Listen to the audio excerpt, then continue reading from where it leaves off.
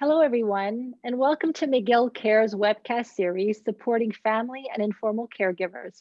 I'm Claire Webster, a former caregiver, certified dementia care consultant, and founder of the McGill University Dementia Education Program.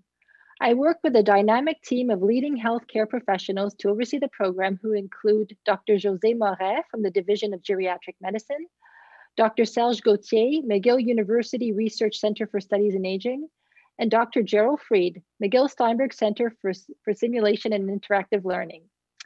Today's webcast is made possible thanks to the generosity of the Lindsay Memorial Foundation. Our topic will be frontotemporal dementia and managing challenging behavior. My guest is Dr. Simon Ducharme. He is a neuropsychiatrist and a clinician-scientist at the Douglas Mental Health University Institute and the Montreal Neurological Institute-Hospital. Dr. Ducharme is the director of the McGill Division of Geriatric Psychiatry and Neuropsychiatry, as well as the director of the American Neuropsychiatric Association Committee on Research. Welcome to McGill Cares. Thank you for the invitation, Claire. Well, I'm very, very happy to have you on because frontotemporal dementia is a topic that many people would like to learn more about. I thought, how about reaching out to one of the leading experts in Quebec on the topic, which is yourself. So to begin, perhaps you can tell us, what is frontotemporal dementia? Sure. So frontotemporal dementia is part of the dementia family. So when we talk about dementia, we talk about all these diseases that affect intellectual capacities like memories, language, and that are progressive over time. So we usually talk about Alzheimer's disease because it's by far the most common form of dementia, but there are others, including frontotemporal dementia. The particularities of, I'll call it FTD, which is the acronym for frontotemporal dementia, is that it affects the frontal part of the brain, which are, we call the frontal lobes, that are the centers for most of what we think when we think about behavior and personality. Mm-hmm. So the symptom profile is different from Alzheimer's because it tends to be more prominently changes in personality and behaviors, and it can also include changes in languages. Other things that are important to know is that it tends to be a young onset dementia, meaning that it usually starts before the age of 65. So typical age of onset would be 40 to 65, and it's unfortunately a degenerative disease that is progressive over time. And what causes this? Is there any correlation between concussions or unhealthy eating? Like, how do people develop this? Yeah, so that's a very important question. So we know in the brain, what happens is that there are a few changes. There's some proteins in the brain that start for various reasons to change in shape, and that becomes an issue for the brain, leading to the symptoms and the degeneration. In terms of what causes these changes, one important part is genetic. So in FTD, there are about a quarter of patients in which we can identify an abnormal gene that runs in families that causes the disease.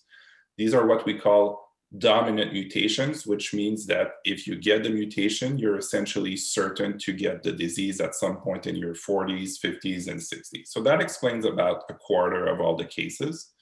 For the remainder, unfortunately, we have very little knowledge about why someone, a specific individual, developed that disease. As you mentioned, concussion, it could potentially be linked to it, but it would explain only a very small fraction of all the cases. The other association we see is that there's a group of patients with the disease who also get the disease we call ALS, amyotrophic lateral sclerosis, and I think you talked about that in the webcast at some point. So there's a link between these two diseases in terms of the brain changes that we see, and so you can have both diseases. But there's a big group of patients for whom we don't know why they got this disease in the first place. So how do you diagnose FTD?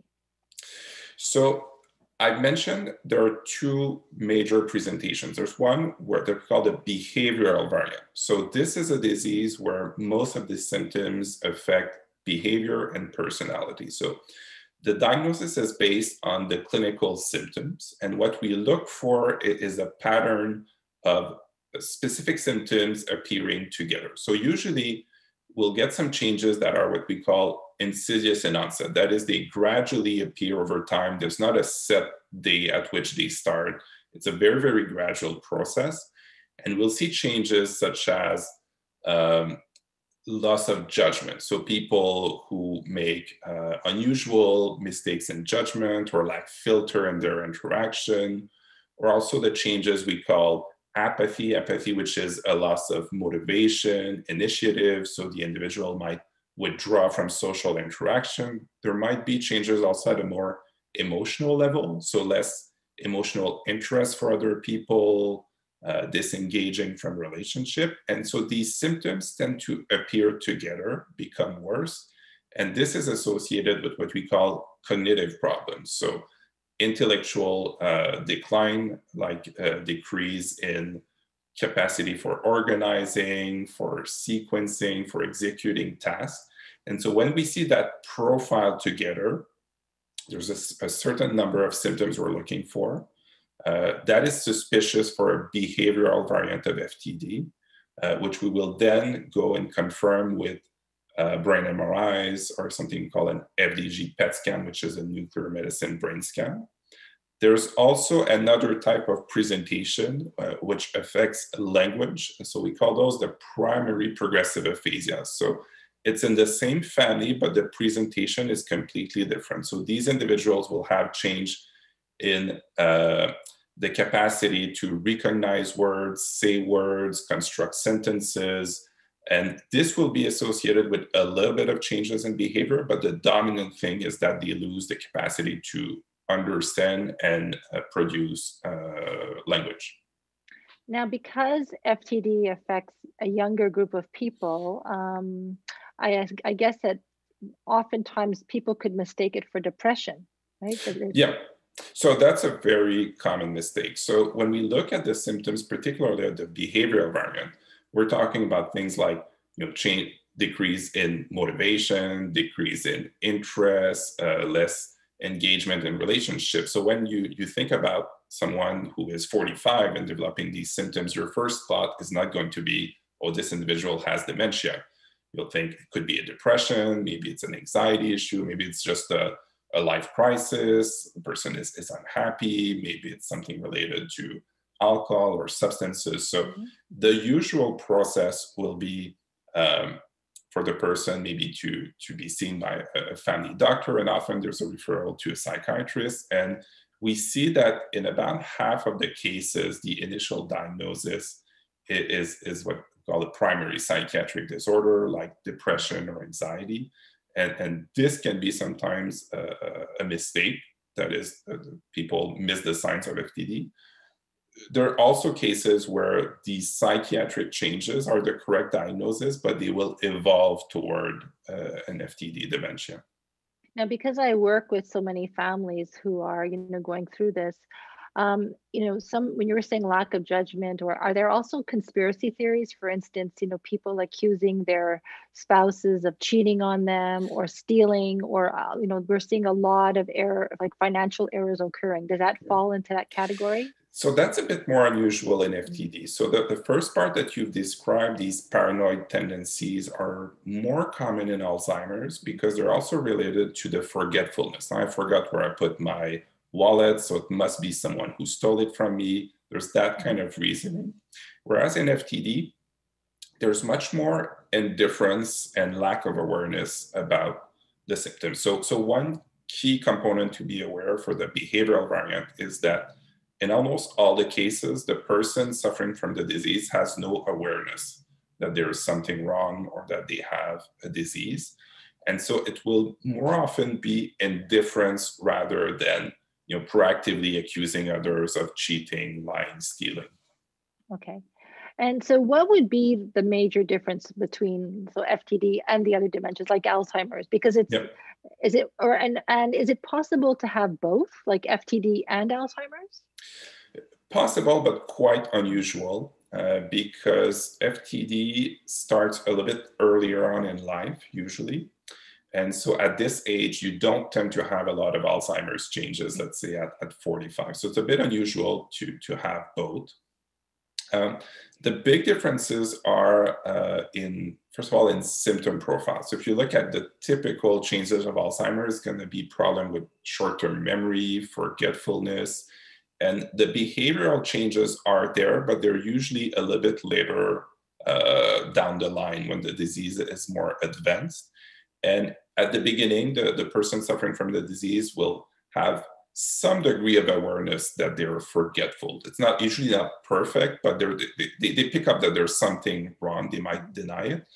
But in FTD, the behavior is really at the forefront. It's what dominates, even if when we do, let's say, memory testing, it might be perfectly normal at the beginning. And there's much less awareness of it. The other big changes is, of course, what's causing the disease in the brain. It's very different changes that we see on what we call the autopsy under the microscope. And the last one I mentioned is also that the genetic causes are much more common in FTD than in Alzheimer's. So doing genetic testing is a much more routine practice in FTD, whereas in Alzheimer's, we usually, unless there's a very, very strong family history, we usually don't test for that.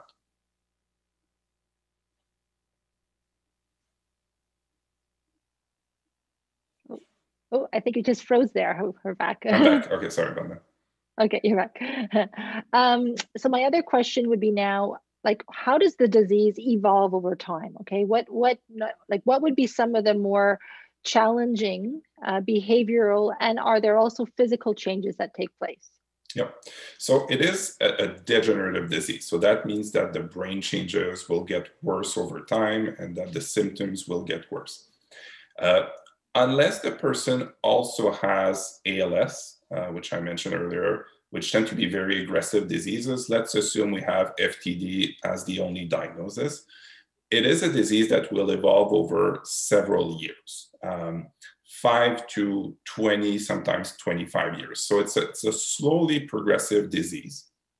And what we will see is that the behavioral symptoms will get worse. So the loss of motivation will become more and more profound. The indifference will become more and more severe, to the point where in more extreme cases, there might be a complete lack of interest, let's say, for one's own children, because we're talking about people who are in their 45, 50s. They might have relatively young children. So I've seen patients who literally lose their capacity to emotionally share with their children. Or engage in activities, I guess, like attend conversation, exactly, attend a basketball game, or show interest if something sad happened in the day. There might be a very severe blunting, which is very, very difficult for family. The intellectual problems will get worse. So at some point there will be more forgetfulness, more difficulty talking. The physical part comes usually toward the end. So you can have some gait issue, you can have some symptoms that look like Parkinson's, but that's usually several years down the line when you reach the more severe stages. So when you're saying gait, you mean walking? Balance. So balance. They could have falls, they can have stiffness. So shakes, any type of tremors or shakes as well? Or that's not a common symptom. You can have it, but again, these are usually advanced dementia situations. Okay. So now, as these symptoms progress, and let's say that the filter goes out, right, for the symptoms, and they're unfortunately they lose their filter in what they say and what they think. Yeah. What happens, like, what is the role of alcohol then? I mean, because I get that question a lot, because some people say that they try to use alcohol to calm down their loved one, but then at the same time, alcohol may enhance some of these behaviors. Yep. So one thing to know before I answer directly that question is there's one symptom that is peculiar in that disease, is that the patients will have what we call hyperorality. They consume things through the mouth, and it can be a lot of food. So it can be sugary food, fatty food, but it can also be alcohol. It can also be smoking. So there's kind of a rage to eat or drink. And so that can be a behavioral issue where the patient with the disease will want to consume excessive amount of alcohol without really realizing why. They're just drinking a lot. So in that situation, we would want to restrict the access to alcohol because there's very little intervention that can stop that pulsion. In terms of using alcohol to calm, probably not very advisable because it can also lead to losing inhibition. And so we have patients who are already maybe lacking filter, might be intrusive, might get in trouble because of that. You wouldn't want to add, an alcohol overuse on top of that. It will probably make things worse. So let's talk about treatment. So what would be some, pharmacological methods and some non-pharmacological methods? Is there a way of slowing the progress of this disease? Yep. So in terms of the treatment for the disease per se, unfortunately, there are no available options. So in Alzheimer's, you have the symptomatic medication like the Aricept or donepezil that have modest efficacy for symptoms. In FTD, we don't even have that. So when a diagnosis is made, unfortunately, there's no intervention. So we use medication or non-pharmacological intervention to either try to contain symptoms, so make them more tolerable, easier to manage. And we use, the prevention interventions like controlling blood pressure and diabetes and exercise. These are all good for brain health, but they won't stop the FTD process. Okay, so when you're saying the pharmacological, it's more about if the behavior becomes too difficult to manage, is it kind of like anti-anxiety medication, that type of medication? Yeah, so the first thing is to reach a clear diagnosis. But when we know someone has, let's say, a behavioral variant of FTD, the first step will be to sit down with the family to really explain what's that disease and why the person is having those behavioral changes, to develop a very clear understanding that the person is not aware that they're doing this. They don't have an insight or recognition that they are ill. They're not doing this to manipulate or get back at someone. So we try to decrease these misunderstandings. And once we know this, then we carefully determine what requires an intervention or not, because there's some symptoms that might be annoying, but that aren't really causing a problem to the person. Let's say being very passive or wanting to watch always the same TV shows. That's not harming anyone. That's not a symptoms for which I would like to intervene with a medication. This is more about knowing, the disease and letting go. But we will intervene when there's aggressive behaviors. Anxiety will usually be expressed more in terms of what we call compulsion. So the person might be doing very intense rituals, always the same thing. And that can create some problems, either leaving the house to go on these very long walks where they might get lost. These are situations where we will try to intervene first with non-pharmacological options, but sometimes we use medication. So anti-anxiety medications or antidepressants can help with this, the compulsive aspects. When it's more agitation, it's usually more low doses of antipsychotic or mood stabilizer, very similar to the approach we use in the behavioral issues of Alzheimer's disease. Okay, so now let's give some advice to family caregivers or informal care partners. How could they best manage this disease of their loved one? Let's talk about behavior, and let's also talk about how do we keep them safe. Yep. So the first part about the behavior is to manage the expectations. And so the person has this disease with behavioral changes, and gradually the person is kind of changing.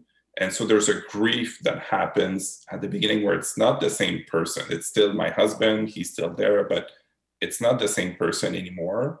And I don't want to, as a caregiver, burn all my energies trying to find back this person. So there's a grief process that needs to happen, so that the caretaker can select the areas where it's essential to intervene.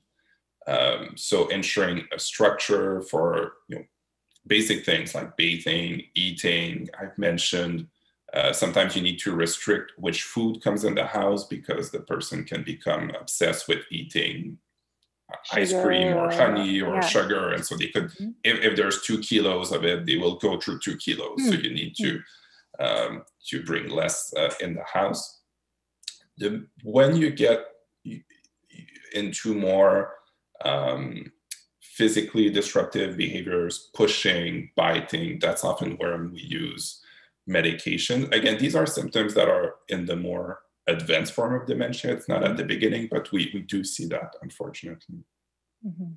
And so, what about keeping somebody safe? Like, what recommendations would you have with regards to driving or at home? What could they do? Yeah, so safety will depend on the profile of the patient. So there are patients who become very passive. And so these are patients who can be left alone for a prolonged period of time and will be okay because they'll mostly watch TV or do Sudokus. And so there's not a lot to do for safety. Whereas you have patients who are very impulsive and lack filter, who will tend to go out and get in trouble talking to strangers, or in those situations, what you want in terms of safety, things like having a medical alert bracelet to indicate that the person has dementia, because it might not be obvious to the person who talks to the individual for 2 minutes in the street or to the police if they are called. Using apps for a cell phone with an app to know where the person is, because it's a common thing in these patients to enjoy doing things like walks, where they will do very long walks, always in the same areas. And so if you prevent them from doing that, you're making them worse, but at the same time, you want to ensure their safety. So tricks like this. And then for the caretaker, it's very important to get help early in the process, because these are demanding patients. And as I said, it's a long disease. So it's not something that you do for a year or two. It's a much longer process than that. So involve the family, involve friends, involve community organisms, the Alzheimer's Association, to get services or help at home to avoid burning out. I mean, one of my primary objectives and messages has been to families that, you need to become as educated as possible on the disease and seek support early, as you say. Yeah. Now, one of the challenges, however, is that, especially when I see for the spouse says, oh no, I can manage it. Nobody's going to care for my loved one except for me. And then sometimes it just takes a crisis to occur before the caregiver actually gets some support. Yes. At what point during this disease would it signal to the caregiver that, okay, they can't do it on their own anymore? Like, at what point?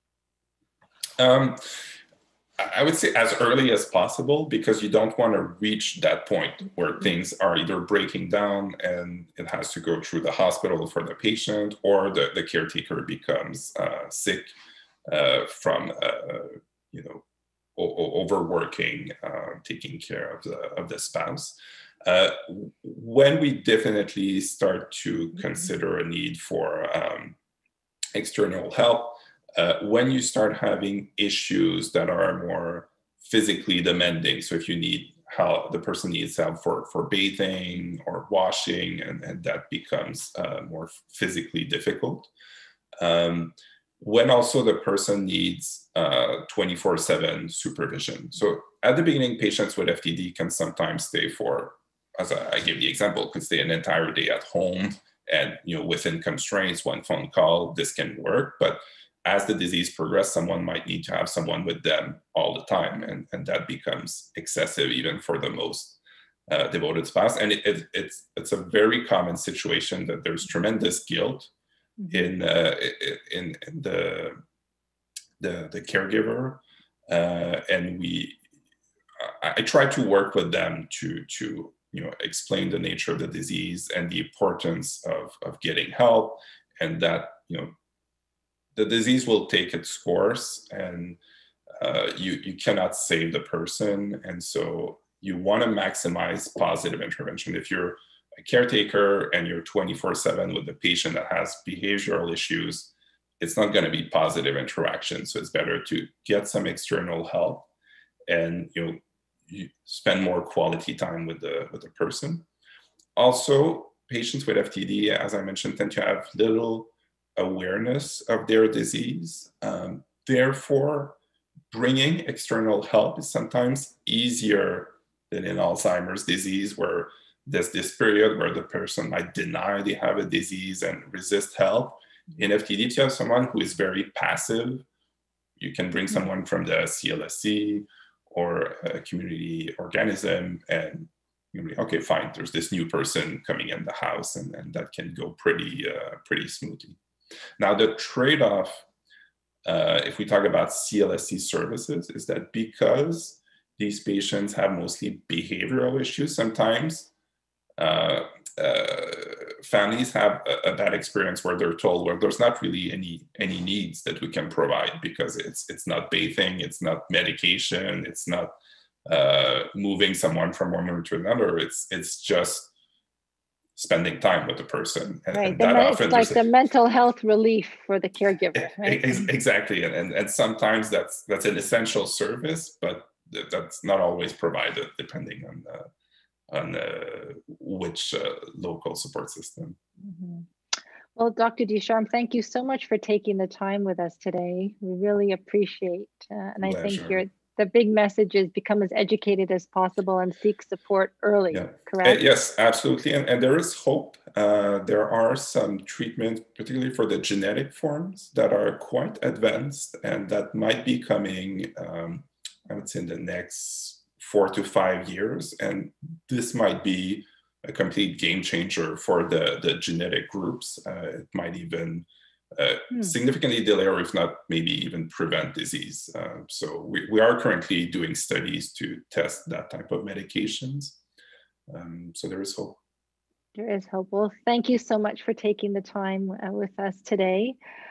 Please join me on Wednesday, April 21st, when I'll be joined by some of the editors and authors of The Care of the Older Person.